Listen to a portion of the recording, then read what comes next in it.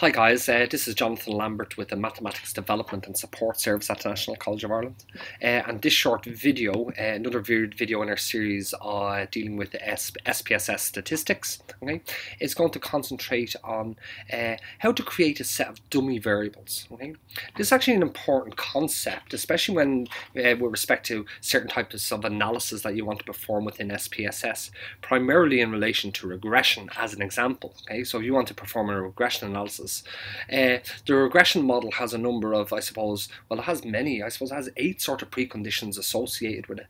And one of the main preconditions is, in relation to the characteristics associated with our independent variables and also our dependent variables that we're using in the model.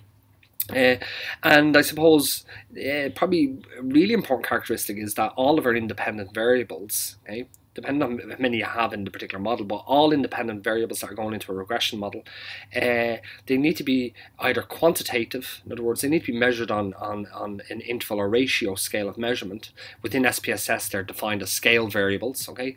They need to be scale variables, or they need to be dichotomous, okay? And that's really important.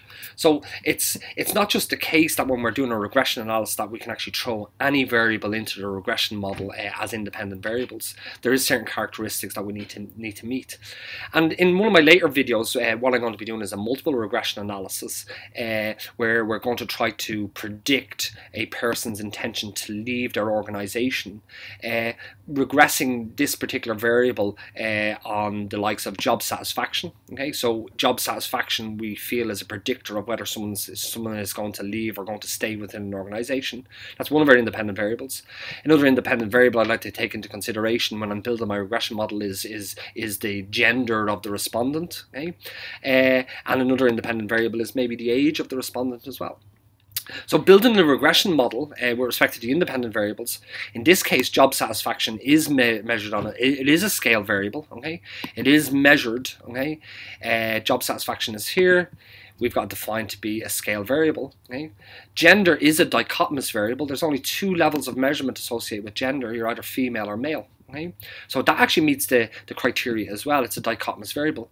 But unfortunately, age, in this case, for this example, age has 3 categories of measurement associated, or 3 levels of measurement.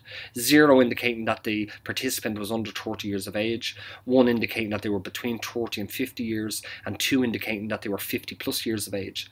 So if I want to use age as an independent variable in any future regression model that I build, it's important that age is represented as a dichotomous variable, or a set of dichotomous variables. And this is where dummy variables come into play. So I have a little PowerPoint slide here that I just want to have a look at really quickly. Okay, so let me just maybe open this up. I'll go to full screen on this here. Yeah, so that's a little bit larger. Okay, so let's consider the age variable that I have currently. Okay, so the current ordinal variable for age, maybe I'll just say that for age. Yeah, okay, it has 3 levels of measurement. 0 indicating under 30 years, 1 indicating between 30 and 50 years, and 2 indicating 50 plus years. Okay. Now what I'm going to do is I'm going to create a set of dummy variables for that. I'm going to create a set of dichotomous variables. Okay. Now the rule of thumb is that depending on how many levels of measurement you have associated with your variable that you want to create dummy variables for, okay, the number of dummy variables that will adequately capture all of the characteristics or all of the possible levels of measurement is 1 minus the number of levels that you originally had. So in this case, there's 3 levels of measurement associated with the age variable. So 3 minus 1 gives us 2. So actually 2 dummy variables will capture these 3 pieces of information. Now what do I mean by that? Well, let's think about it. So the first dummy variable that I'm going to set up is going to be called let's call it age under 30 years. Okay, and each participant is going to be, I suppose, given a score of either 0 or 1. 0 meaning they're not under 30 years, 1 meaning they're under 30 years. So actually this variable sort of captures, it breaks this particular 3 levels into 2 separate, I suppose, mutually exclusive sets.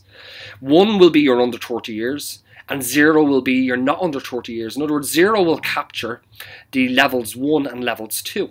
Okay? So if I'm 1 on this variable, it means I'm under 30 years. If I'm 0, it means I'm not, which means I could be between 30 and 50 years. Okay? Or I could be 50 plus years. And the second dummy variable I'm going to create is, I'm going to call it age between 30 and 50. Okay, you'll be 1 if you are between 30 and 50, and you'll be 0 if you're not between 30 and 50. And once again, these two levels split the 3 levels into 2 mutually exclusive sets. Okay? But let's just keep in mind now, I've created 2 dummy variables. One is called you're under 30 years, and the other is called you're between 30 and 50 years. What about the other category, the 50 plus years? Well, let's think about it. If I'm 0 on the first dummy variable, okay, well then that means I'm not under 30 years.